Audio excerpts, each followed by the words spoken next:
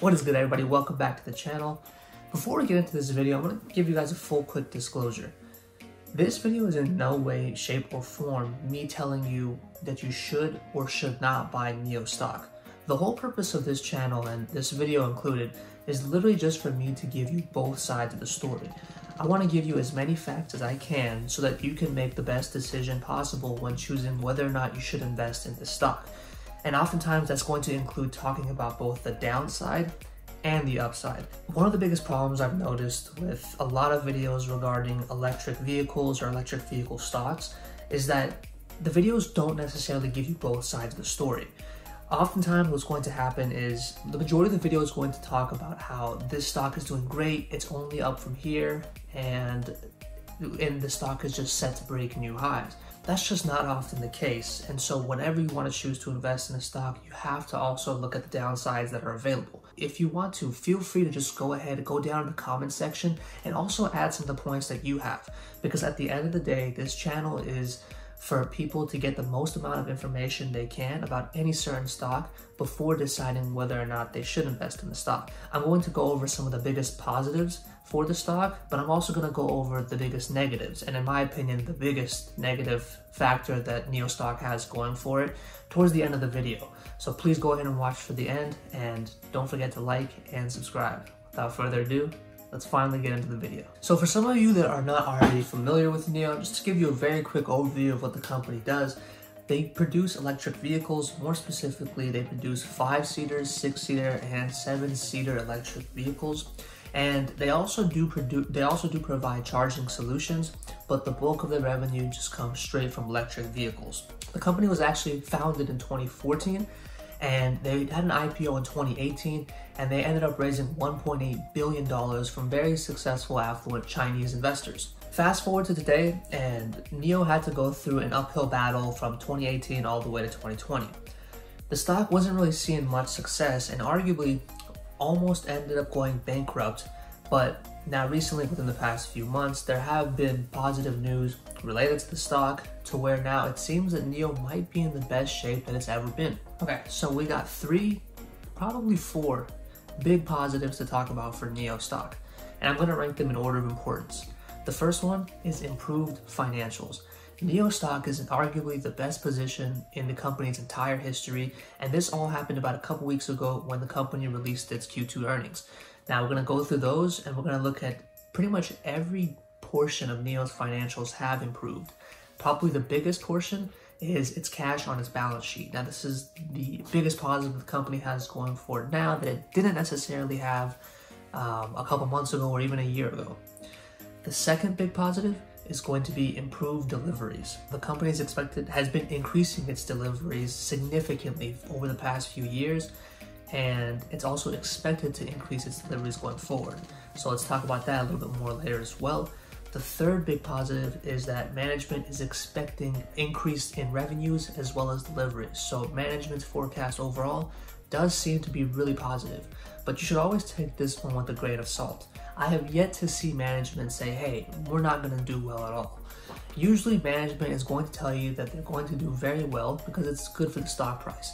Unless, hey, it's obvious that the stock's not going to do too well, then management will have to give some guidance on that. And so last but not least, the fourth positive factor that NIO stock does have is going to be its new battery as a subscription service, which is going to provide a lot more flexibility going forward for the stock. So without further ado, let's jump into these financials. Okay, so pretty much all the information we need to talk about the positive factors for NIO is going to be all in this file right here. And just for your information, this is a file that I actually obtained on the press release from NIO's own website. So right off the bat, we can see a quick snapshot here. The company was able to generate $526 million in revenue for the quarter. And this is great news because this is the best that NIO has performed since 2018. The next important thing here to look at is the deliveries.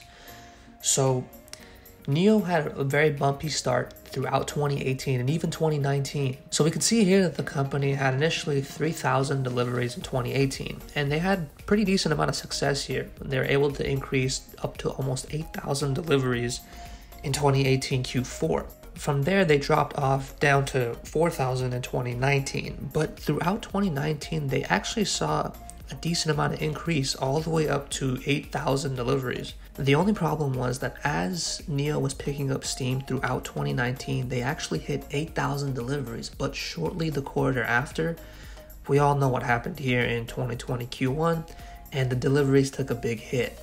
Now, after 2020 Q1, the company was fortunately able to have a sharp rebound to 10,300 deliveries in 2020 Q2. Now, this is great news for NIO. NIO has seen a huge increase within the last quarter of deliveries, and hopefully they can keep this up going forward. Okay, now arguably, in my opinion, this is probably the most important part of this whole page. NIO has pretty much done well in every portion of financials that you can think of. So total revenues were up to $526 million US, and this is a 146.5% increase from 2019 Q2. Overall, cost of sales also was able to improve. So they came in at $482 million, but if you look here, it was only a 69.2% increase from the second quarter, which is okay because our revenue increased over 146.5% from the second quarter. So we're making more money than it's costing us, which is always a great thing. Now, the cool thing here is that even though they have a lot more sales, their operating expenses were actually able to decrease. So they came in at $77 million of operating expenses for 2020 Q2, and this decreased 58% from 2019 Q2, which is really good news. So overall, the company still has a loss from operations, which is one of the biggest downsides here. The company has not necessarily made a profit from their business, but with that being said, they are showing great improvements from last quarter, and they were able to decrease their loss from operations. Okay, now the last biggest important factor here I think that's worth talking about for financials for NIO is their new cash balance. So NIO was actually able to catch a huge break over the course of the past few months. They actually were able to find an investor, more specifically the Chinese local government, that was actually able to give them $1 billion to go ahead and continue their operations. Now, this is huge for NIO. NIO was arguably on the verge of bankruptcy all throughout 2019, and they needed this. They needed an additional cash infusion in the business so they can go ahead and have more room to expand their product lines and continue to improve their margins. You can see here that the company currently has $1.4 billion, almost $1.5 billion cash on the balance sheet. And this is great news for NIO. This is a game changer. This is what they need going forward. But hopefully they can come out with the new product lines and they're able to generate a great amount of demand before this cash starts to run out again, because this is not going to last a very long time. This is probably going to last less than a year. So NIO really needs to think outside the box here and create alternative solutions for revenue. Now, this $1 billion in cash coming from the Chinese local government also has a drawback to it. Now, the cost of this cash is that NIO has to pretty much conduct the majority of their operations in China. And this really makes it uncertain for the company going forward, because overall plans for each of these companies, at the end of the day, the company should want to expand past China or past their domestic home state of operation. So if the company is able to expand, then that's automatically going to increase their revenues and it's going to increase the future prospects for the company. But now with this $1 billion help, which is great for the company, the only drawback is it's a little bit less certain that NIO might be able to expand.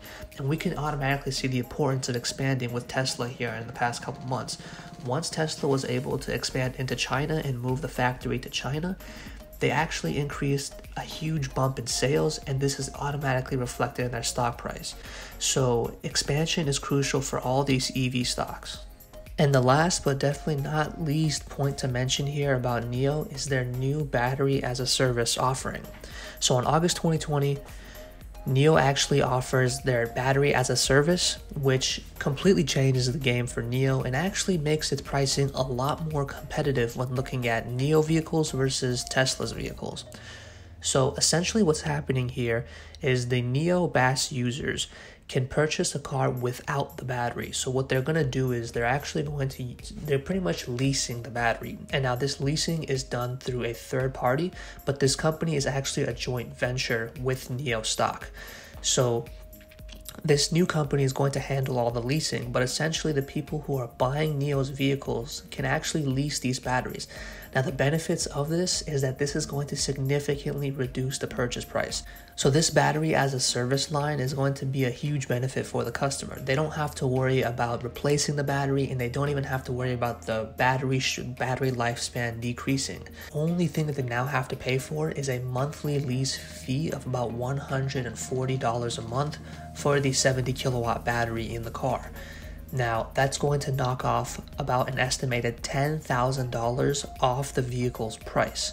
So what we can see here is if you use the ES6 as an example, the original cost for that vehicle is going to be $52,000, and that's going to automatically knock off $10,000 if the customer decides to go ahead and use the battery as a service option. So the new vehicle's cost is $42,000, which makes this insanely competitive with Tesla's pricing. So now that we've gone over the positives for the stock, we can finally go over the risks. There's 3 big risks that we need to talk about before considering to invest in NIO stock. The first one is the valuation. The valuation still seems really high, and we'll get into that a little bit more later. The second risk associated with the stock is the liabilities that are currently on the books. Even though the company got $1 billion in cash, there are still a lot of liabilities on the books, which is going to make it very difficult for the company to operate going forward. The third risk is now going to be the chance that the company has to expand outside of China. And this is also associated with the $1 billion of cash that the company received.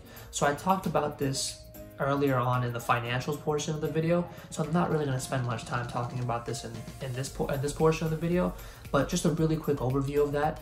Well, the company now received the $1 billion of cash from the local governments in China, but that's going to make it very difficult for the company to go ahead and expand outside of China. And we can really see just how crucial the expansion is for companies like, if you look at Tesla, for example. When they went ahead and expanded into China, they were able to increase their production significantly and overall increase their revenue, which has dramatically been reflected in the company's stock price. This might be a little bit more difficult for NIO to do because of the new agreement they have made with the Chinese government and the Chinese authorities. Whenever considering investing in any type of stock, you should always know why the market is valuing the company the way they are. That's probably the biggest and most difficult thing to do, because if you know and if you understand why the company is valued the way it is, how much people are willing to pay for the company and why, then you can decide whether or not you agree with that ideology or you don't. And that ultimately will allow you to decide if you should or should not invest in the stock. The good news here is we know why NIO stock is valued what it is today. So if you do the math on this stock, the revenue that the company generated for just this quarter, as I talked about earlier in the video, was $526 million, which is huge progress, and that's great. Now, the problem with this is if you multiply that by 4 to get the yearly amount of revenue that the company generates, if it was to maintain this performance, it's going to generate about $2.1 billion in revenue. Now, NIO's current market cap is $23 billion. The market is currently saying is that NIO is valued at almost 10 times its current sales for the year. And this is, by the way, this is the $526 million if the company is able to maintain this performance, which who knows, maybe they will be able to, maybe they won't be. But we know that the company is valued at 10 times sales. Can you take a wild guess at what other company is currently valued at 10 times sales? Yeah, it's Tesla. What the market is saying is that NIO deserves the same valuation that Tesla stock is getting.